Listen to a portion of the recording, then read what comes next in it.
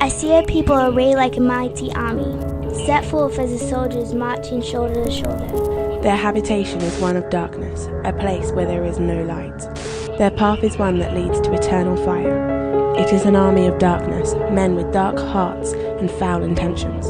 Do not be afraid of their wicked ways, nor hesitant at the sound of war. Let not your senses deceive you, but set yourself upon the infallible word of God. For it is just and unchanging and unfailing. Brace yourself, for God too has an army. Righteous and bold, the church grows stronger by the day in expectation of promises fulfilled.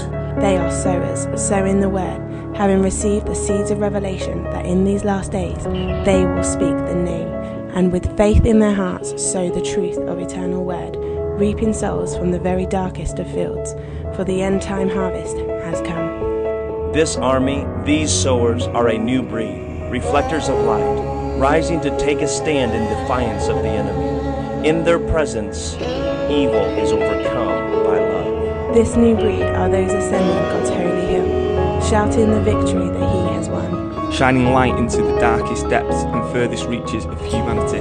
These are they who stand firm to the end. These are those who stand firm to the end. Till the last souls have been won, the last spirit saved, and the body of Christ has been woven as one. And he shall come. And this new breed shall receive those words they so long to hear.